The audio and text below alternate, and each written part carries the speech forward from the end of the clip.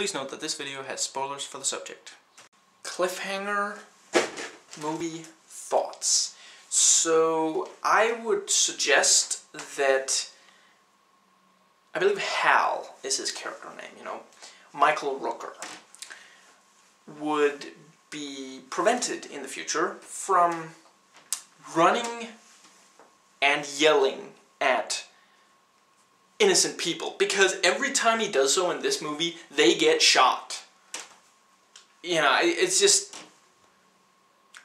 one time, okay, at least with that one, with the two young people who are just, extreme sports fanatics, I could kind of see how he'd think that would help, and it does. The second time, yeah, I'm not entirely sure what you were expecting to, accomplish there, Hal. I think at that point you should just, there should be a voice in your head when you ponder running, screaming towards someone innocent who might survive if you don't do so, that tells you, I can't let you do that, Hal. I would think that would help people survive in the future, Maybe quit the whole rescue business because you're a little bit bad at it. I had maybe sort of expected, after the extreme sports fanatic gets back to civilization, that they actually send, some kind of police something towards, our main characters, but no. I guess the whole situation was really just about, we really hope he lives, even though he... Does he even have a character name? I'm not sure I could pick his face out of a lineup. The other guy, maybe. I think it's the hair and the teeth. They're kind of distinct. But yeah, other than that, I guess the one thing that did come out of the, Frank, I think his name was, getting shot, was the knife being, transferred onto Hal. I really think Hal, after, Frank got shot, he really should have said, in addition to saying, this man never hurt anybody, I really think he should have added, sure, his art was bad, but still. And, all of a sudden, when Hal is fighting the goon, Delmar, he turns into a soccer player. And he's like, for half a second, I forgot what movie I was watching, and I thought there was actually going to be a backstory, some kind of motivation. Okay, I guess, $30 million might be motivation, but if this guy was a successful soccer player, yeah, why is he robbing people? Why is, yeah, but no, it's just so that they could have him kicking Hal, and that's it, yeah. And it's not enough that he, not only does he get shot with a shotgun in his stomach, not only does he fall off a mountain, he gets shot with a shotgun in the stomach, then falls off a mountain. Overkill? And speaking of overkill, how about when the African-American one beats the crap out of Stallone, and then after a while, Stallone just picks him up, shoves him straight up through a stalactite, or maybe it's a stalagmite. I always get the two mixed up. Yeah. Again, one thing is lifting a human body, especially after you've taken a beating like that. Another thing is shoving this large, granted sharp, but still ice, spike through a human body, as well as, the clothing. But to lift up a human body and push it onto this spike. And note that it remains hanging there, you know. It also looked very, excuse me, it kind of turned wrestler match there after a while. Excuse me, you know, the African-American clearly had martial arts training. Some of Stallone's moves looked like something you'd see in a wrestling ring, really, but yeah.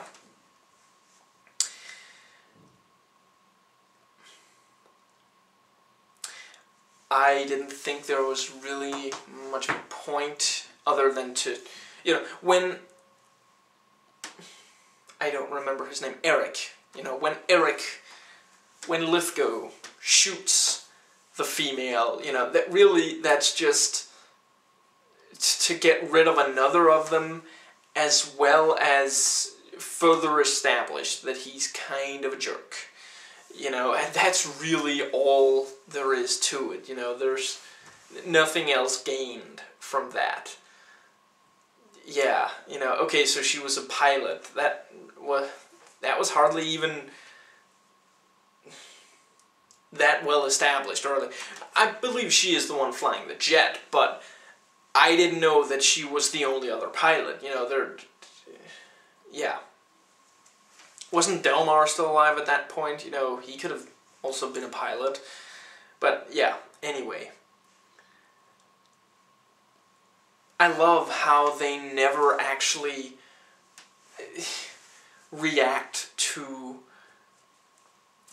Hal constantly, you know, breaking out of the, you know, he's just constantly yelling to people, warning them, and running off, and doing all this stuff, and they just never do anything. You know, when it's Stallone, they're like, okay, we'll take his jacket, and we'll put a rope on him.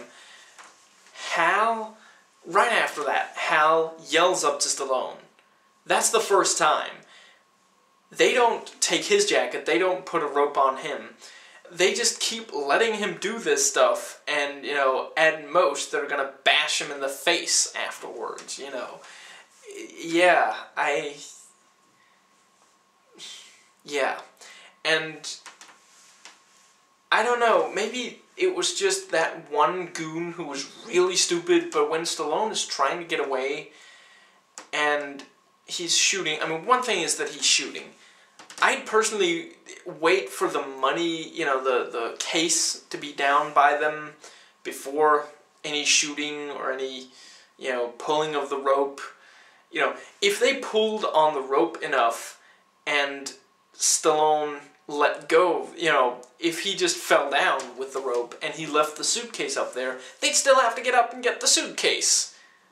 You know, what would they have gotten out of it? But yeah, so the guy, the goon, is shooting at him, and then he starts firing, you know, the grenade launcher, the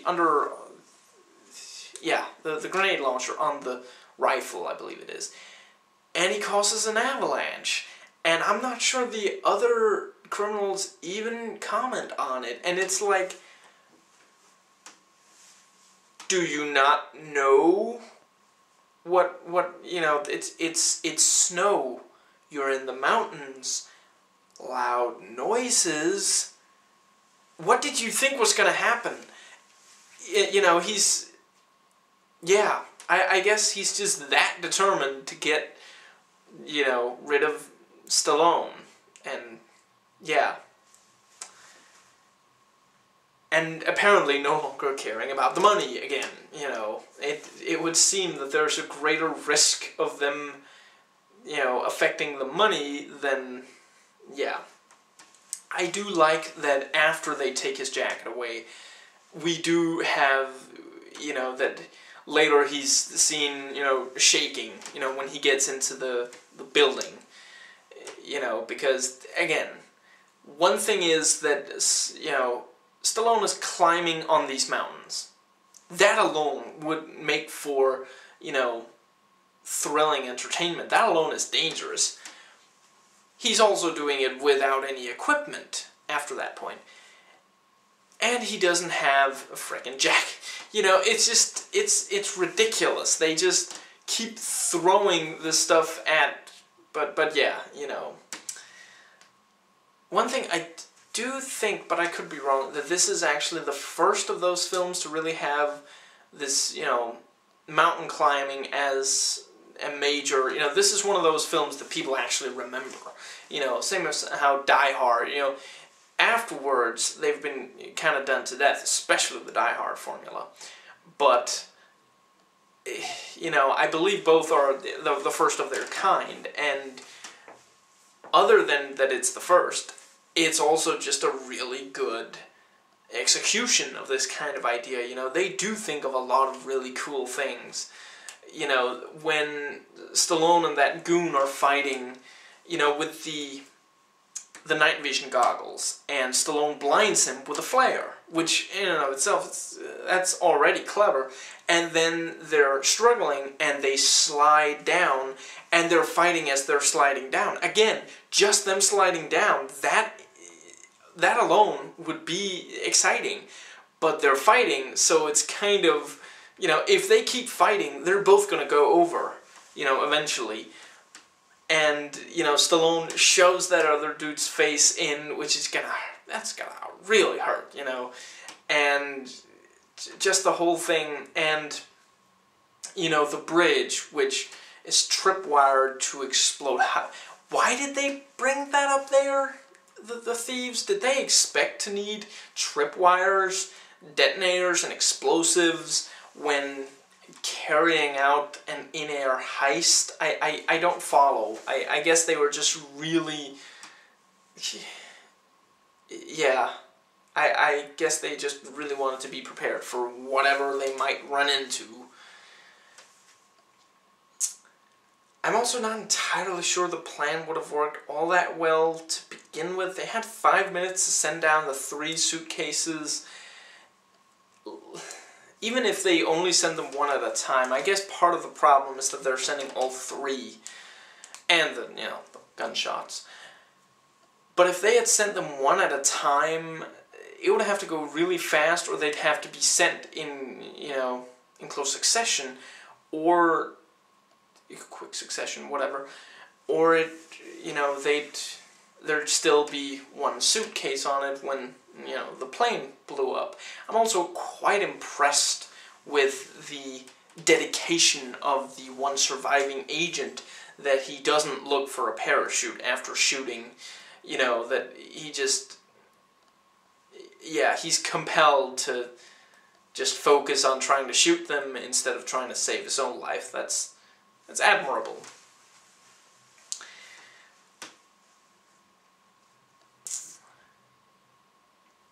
I like that, you know, Stallone set up a trap for, you know, the agent's mustache, and, you know, with the blood and the tracks and the whole thing, and you could kind of tell, you know, this is gonna be a trap, you know, and then he pulls him in, and then, you know, he actually gets himself almost killed by getting down to the water, and then he uses a gun. Was that a regular, just, you know, handgun? How did it survive the water and the cold water? I'm also not entirely sure where he got it, but maybe that's just me. Maybe that's just me not noticing or remembering properly. But yeah, I'm not entirely clear on how he managed to. And why does he wait until the very last second, other than, you know, Hollywood? I gotta love how when the guns need to hit, they do, and when they really need not to, they don't. You know, like, from the one plane in the air to the other plane also in the air, with a submachine gun, this guy who's been shot and appeared to be dead, you know, so he must be close. Or mustache must be a crappy shot, I'm not sure exactly which it is. He manages to take the other plane out and, you know, shoot out some of the windows and everything. And, you know, Hal, with the shotgun, manages to actually hit the chopper, you know, not disable it like that, but still hit it several times with a shotgun at that distance, you know, moving target, no less. And yet, when the bad guys are armed with assault rifles, and they're within the range where such weapons should be quite accurate, and they're shooting at Stallone and company, and, you know, no such luck. Oh, wait, he does actually take one hit, doesn't he, you know, to the, like, the shoulder or something. No, wait, that's the guy with the parachute. I'm also not entirely sure how that happened, especially with, you know, the parachute being completely fine, which it appeared to be, but whatever. Another situation I kind of like, you know, I liked how they suddenly had to go through a cave, you know, and the whole, and the bats, you know, and that sort of situation, and the final scenario with the helicopter and the hostage, and he has, you know, he connects, you know, and that's when you finally see they had handcuffs the entire time, or maybe those were in the chopper, but whatever. They actually do handcuff, you know, the chick, and you're just like, why didn't they put anything on, even if they didn't have handcuffs, rope, something, you know, train a gun on him at all times with Hal, but whatever. And, you know, so Stallone links the helicopter to that railing, and you're thinking, the helicopter's gonna be pulled down and just crash and explode in a giant fireball, and that is what eventually happens. But the railing actually connects to the rope ladder, which I don't know, maybe that was established, but I didn't notice it. And I'm not saying that's a bad thing, that's actually a really clever thing, because it really works, and it makes sense, you know.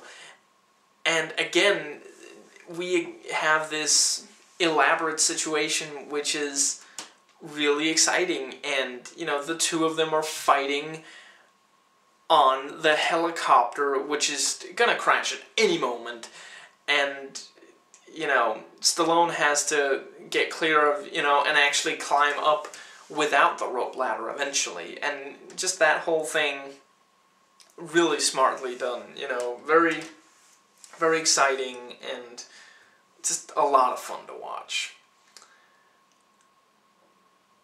But yeah, I did think that the government agent showed up to the party a bit late. You know, I guess we had to have the heroes do their heroic thing, but